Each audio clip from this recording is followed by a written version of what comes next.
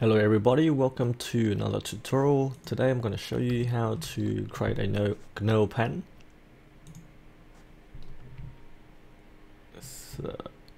on a center punch. So I have a Knurl pen here. So the steps we're going to go through today is how to create a helical sweep, and we're going to repeat that pan across. And to make this diamond Knurl pan, basically you just mirror that in the cross section to create cutting this way and then cutting this way, and that will result in a diamond Knurl pan right here. And one more thing I'll go over is how to create a 30-degree sweep onto the surface to allow us to create a diamond shaped pan and create a realistic Knurl pan on your center punch or any other metal equipment. So let's get started. I'll open a center punch up.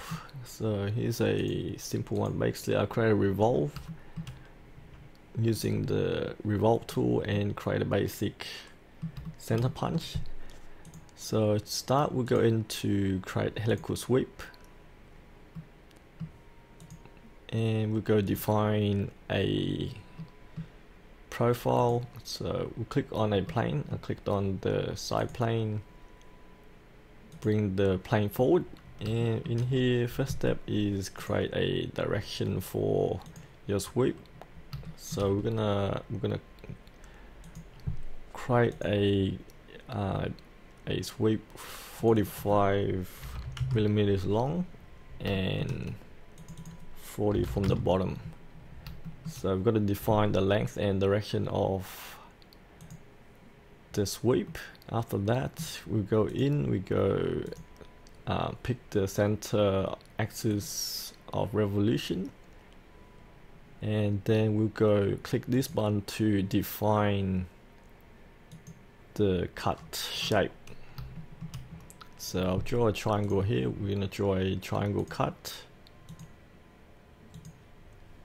and make sure when you draw this triangle both length of this is the same. So we want to create an isosceles triangle, I think, and it's 45 degrees, and I'll make this about 0.5 and bring this in closer to 0.3, maybe 2.2, yeah, maybe 2.2, and click OK, and creates a sweep around. And we want to remove material. We'll click this button and it creates a sweep. Alright, so to create the diamond cut, the main thing is we gotta put in the right pitch, because let's go over to this picture here. For a diamond Knurl, the cut is at 30 degrees one way and 30 degrees the other way. And basically how we go about doing that is, if we increase the pitch to maybe 30, it extends longer. And just before we go through the other bit, make sure you tick this button so the cut is on the angle, and we're gonna determine the angle right now. So basically, to calculate a 30 angle cut,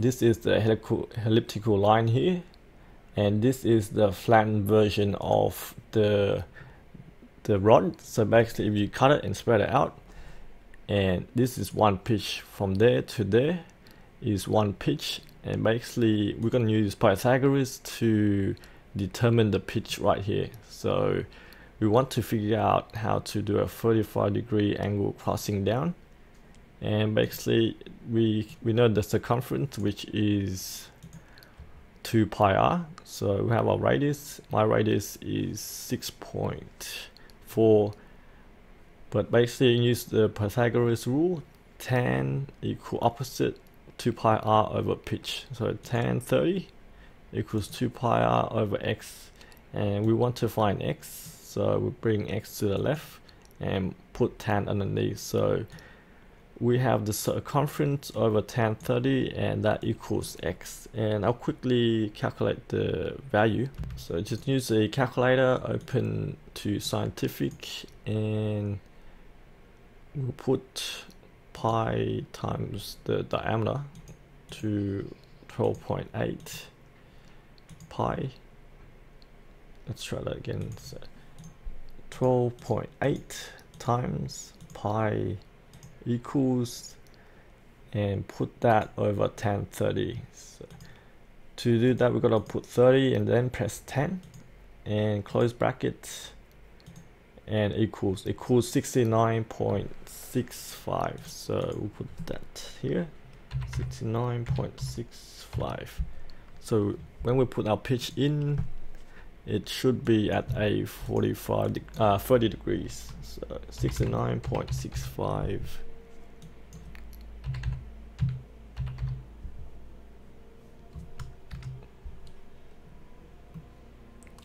And that should be at 30 degrees there. If we go right view,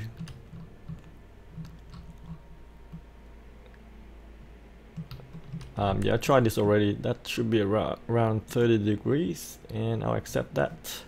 So basically use Pythagoras to calculate the angle for the cut, and we're going to use the pan tool.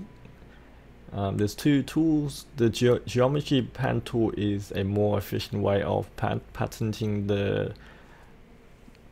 your feature, but it doesn't really solidify that much. So just for speed of my computer, I'll just pan it using the geometry pan, and make sure you switch it to axis pan, and I'm gonna pick the center revolution, and I'll put around 25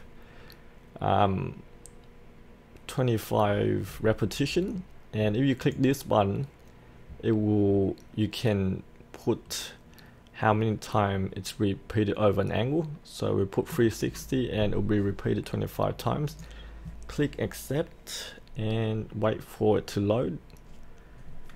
That was pretty quick, that was not bad. So that's the first step here. It creates one cut onto our center punch. And the final step is basically we just need to mirror. You create a plane and put it in the center. So if you need to create a plane, just click plane tool, drag this point to where you like, add in a dimension. I'm gonna just already have a center plane here, but when you do a mirror, make sure you select the geometry and also the first feature.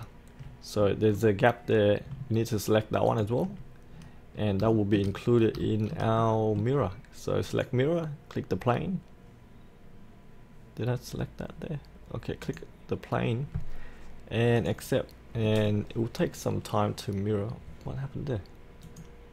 What happened there? Oh, let me cancel that. That didn't turn out right. Okay, I think I select the wrong feature. You gotta select this one, and then go mirror. Did I select? And click on the middle plane, accept, and let it load.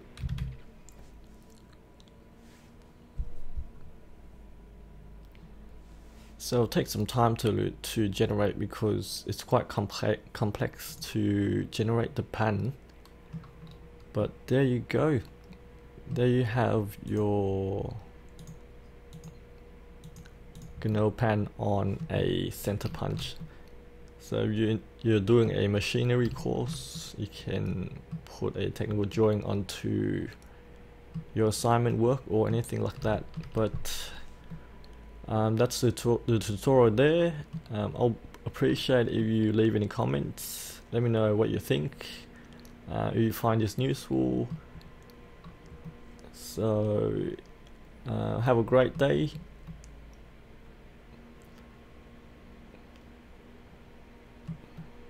That's it. Take it easy. See you later. Bye.